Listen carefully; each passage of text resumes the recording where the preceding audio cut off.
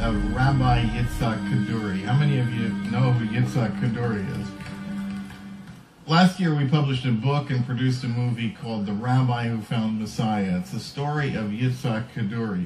He was the most venerated rabbi in Israel until his death a few years ago at the age of 108.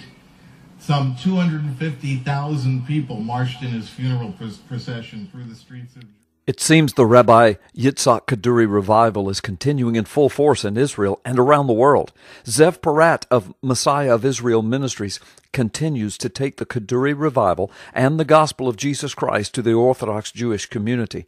Testimony after testimony of amazing conversions continue to pour forth, many of them in pictorial, journalistic, and video evidence format. 10 of Rabbi Kaduri's students were already professing believers in Jesus as Messiah as the result of Kaduri's teachings before he died and then just shortly after he died. However, even more are being saved, even now.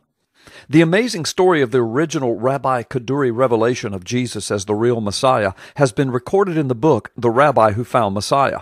Recently, the e-formats of this amazing story have been updated to include an additional chapter which catalogs the amazing supernatural events surrounding the recording of this story, as well as many salvations coming out of Israel. Additionally, the updated version of the story contains detailed answers to the most common objections concerning this unbelievable revelation. You can see the videos, pictures, and read the stories of the Kaduri revival at messiahofisraelministries.org, founded and directed by Zev Porat.